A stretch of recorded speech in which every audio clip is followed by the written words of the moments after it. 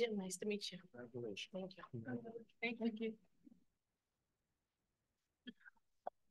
All right, we are joined on the dais by Coach Kim McNeal, Tatyana Wyche, and Bobby Smith. Just a couple of notes about the game. Tatyana had ended up with 14 points, 17 rebounds, and 6 blocks. The 6 blocks is one off the tournament record set by Brianna Stewart of UConn. East Carolina had 14 blocks, which is a tournament record. The previous record was 12. And these 3 games between these two teams have been decided by a total of 5 points. So, Coach, before we get to questions, would you give us a brief overview of the game? Yeah. First of all, I'd like to give a praise to Memphis. I thought they played extremely hard. Anytime you play a Memphis team, you know it's going to be a fight. You know, they always battle on the boards. They battle defensively, and, you know, they never give up no matter what the score is. But, you know, just extremely proud of my team, the relentless effort that we gave. You know, when they beat us down in Greenville, they really exploited us in the high post. And I thought Mama and Tati and all the post players came to play. We challenged them to protect that paint, to not allow them to expose us there. We challenged them to win the battle of the paint points, and we did that 38-22. So, you know, the first half wasn't the half we were looking for, but we challenged them at halftime, and they came out and they accepted the challenge. They played to win and not to lose, and just so proud of our effort. This whole season obviously didn't go the way that we had expected, but, you know, I knew even when we lost our 2 guards that we had enough to really compete in this conference. And it's been an up and down year for us, but when you go into conference play, everybody's record is 0-0. It doesn't matter what you've done before, and it's a new season, and that's all we've been talking about is a new season and a new opportunity. Thank you, Coach. You want to take it? Sure. Yeah, we can go right to questions on the Zoom. If you have a question on the Zoom, please use the raise hand feature. And we'll start with Patrick Mason, please. Coach, you know, you mentioned just giving you guys yourself a chance. You know, that second half, you guys cut it to 2 right out of the break. And then, you know, you do stuff a coach loves. You know, you hit free throws down the stretch, 19-22. You know, you set the block record. You got 16 assists. I mean, how much was this just a team effort tonight of everyone kind of pulling together? You know, total team effort. Before we went out on the floor, you know, I called them in tight and I told them, you know, there's only a handful of people right now that believe that we can make a run in this tournament. And that's everybody in that huddle and a few people we had in the stands. I know some people have given up hope on us. But, you know, we have a quote that we say, we all we got, we all we need. And we really did that tonight. You know, I've challenged Tati, Mama, and Talia all season long to be the best post group in this conference. And when those 3 come to play, they definitely dominate and they make a huge difference. You know, I think there's been 2 or 3 games now where Tati and Mama both have had double doubles, and they're just a force to reckon with down in that paint, defensively and offensively. And then Danae's out on the perimeter doing her thing. You know, we're very young at the point guard spot. You know, Karina and Bobby, you know, are playing positions that they've never played before. And it's a lot on them. And I know at times they want to tell me to shut up, coach. But, you know, they've come up huge. You know, Bobby with the unbelievable steal, you know, right there with 3.3 seconds left to go. You know, I just can't say enough about the total team effort that we had tonight. Go ahead, Patrick. And can you kind of maybe walk me through just the decision to, I know you subbed Bobby in too, right before that play. And then obviously she makes a great play with that steal at the end. She's done it before. You know, there's been other games where she's right there at the end, come up big for us.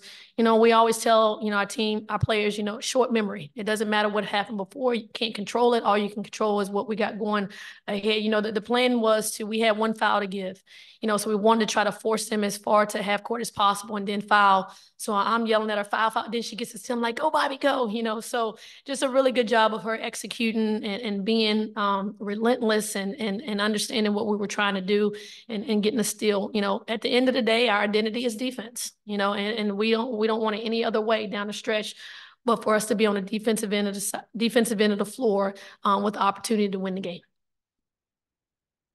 We'll go next to Wes Pruitt, please, 4-Star Sports. Coach, at the beginning, you talked about Memphis and their toughness. What is it about that Memphis program that's a challenge whenever you play them? I think Memphis is very similar to ECU. Nothing comes easy as a Pirate. Everything we get, we got to work extremely hard for. We normally get kids that have chip on their shoulders, that, maybe were overlooked in recruiting or, whatever the case may be. We talk about not playing pretty basketball. We don't play pretty. And if you want to play pretty, then ECU is not the place for you. And I think Memphis has a similar mindset. Memphis, being in Memphis, just undersized post players that, want to prove that, they can compete against bigger kids. They've always been very, very good on the offensive end of the floor. But I think at the end of the day, your team takes on the personality of your head coach. That's a head coach's dream, is for your team to take on your personality. I'm extremely feisty. Their coach is feisty. They've always had feisty coaches. So, whenever you're going to play a Memphis team, it's going to be a dogfight to the end. You can go next. Bubba Rosenbaum, did you have a question? Yes, so this question is for Tatyana. Tatyana, Coach McNeal talked about challenging the front court players. Tell us about the way you and your teammates accepted that challenge, obviously pulling down a career high 17 rebounds and also blocking 6 shots. Well, we know that we had to prepare. We know what happened last game. We knew what we messed up on, so we made sure we harped on it, and we got it done today. We knew we needed to get some boards because that was the problem last time, and also high post defense. So we made sure we got it done. Go back to Patrick Mason for the reflector. This could be for Bobby. I know you've been in this spot before. I mean, this team made a long run last year, so I guess I'm just kind of curious about your guys' mindset. It's a close game, final seconds. You guys seem to be able to control that moment. Maybe that experience helped. What do you think? Really at this point, it's just do or die for us. So, I mean, you just got to do what you got to do to get the win. So, I mean, I'm just glad my coaches trusted me to put me in the game in that position. And, I just saw the opportunity to go get the steal. So it sealed the game. Just keep it simple. Keep it simple. I like it. Other questions?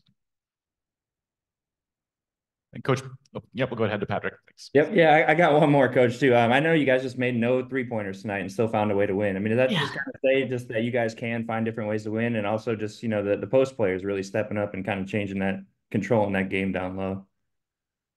Yeah, I think in tournament play, if you can defend, rebound, and share the ball, you can win games. Defense and rebounding travels. There are going to be nights where, you're in a different, that's a huge, really nice arena in there. And, the depth perception is a little bit off. So, we always talk about defending, rebounding, sharing the ball, and then the offensive end, making layups and making free throws. And we did that tonight. We shot 86% from the free throw line, 19 for 22. That's really, really good. So, that's why we harp so much on defense, because nobody can take that away from you. No matter where you are, you can play really good defense and you can rebound the ball.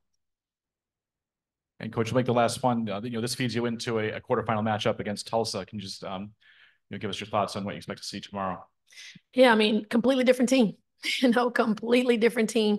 A team that wants to get up and down the floor, spread you out, shoot a lot of threes, try to penetrate, get into the paint. I definitely think that we have the advantage inside, which I think we do every single night.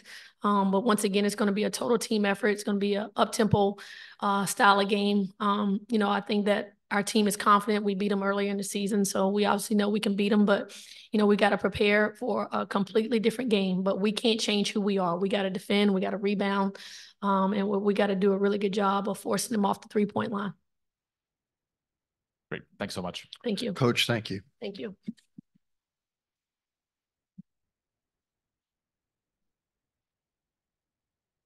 Supposed to exit this way.